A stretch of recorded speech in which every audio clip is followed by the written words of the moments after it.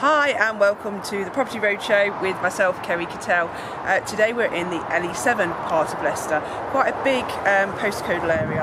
LE7 is quite a large area. So talking today about the rental prices and properties available in LE7. So there's currently 37 properties available to rent, and out of those 13 have come onto the market in the past 14 days.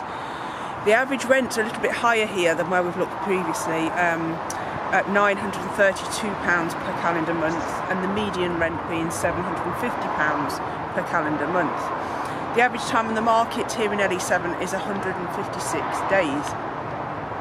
So breaking the properties down into rent prices, there's nothing under £250 per calendar month in LE7 currently. Between £250 and £500 per calendar month you will find only one property. Between 500 and 1,000 there is where the vast majority are, with 26 properties, and then we have 9 properties between the £1,000 and £2,000 per calendar month, and just one that's between £2,000 and £5,000 per calendar month.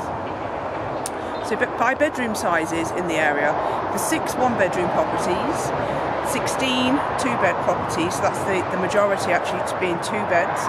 3 beds there are 7. 4 beds 4, and 5 beds also 4.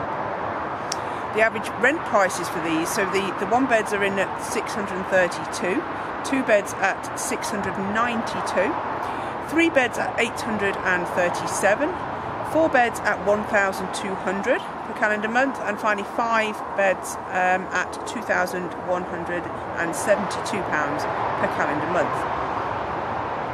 So by property types, rooms, flats and houses. So there's no rooms currently available to rent in this area. Flats there are 11, and houses there are 25.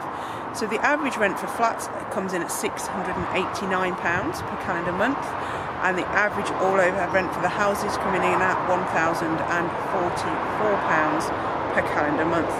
So there's a little whistle-stop tour of LE7. I hope that's been helpful.